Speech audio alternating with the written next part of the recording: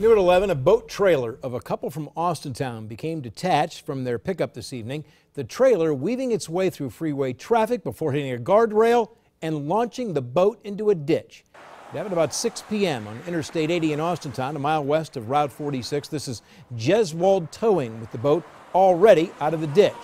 According to people on the scene, the couple was headed to Lake Milton when the trailer detached. The trailer, with the boat on it, crossed the median and managed to roll through the eastbound lanes without getting hit.